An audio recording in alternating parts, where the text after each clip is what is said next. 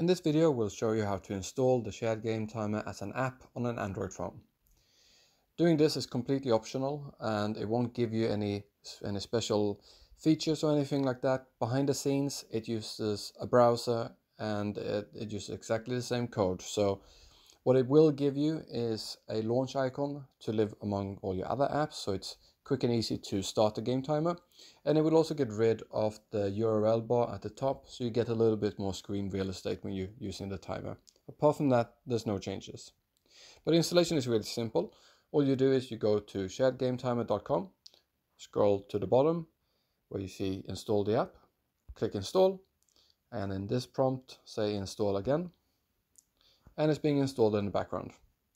If I click home now and wait a little bit, the icon should show up here among all my other apps. There it is. And to start it, I simply click it. And I'm now back into the app. As you see, it looks very much the same because behind the scenes, it is the same.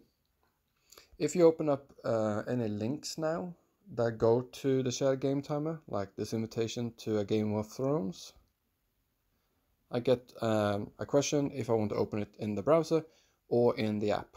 So I'm going to say I'm going to open it in the app.